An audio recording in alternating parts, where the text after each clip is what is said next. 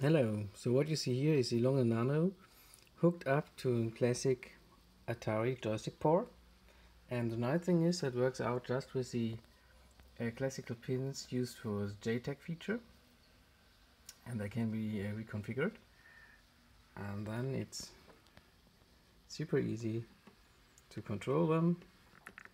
As you can see, you can navigate this little fractal set here. You zoom in. You can navigate sideways, and if you keep the button pressed, you can zoom in.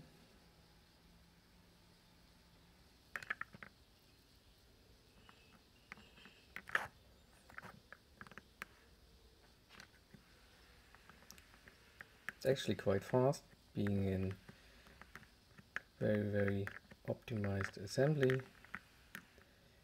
and of course you can just as well zooming in or zooming out the fractal.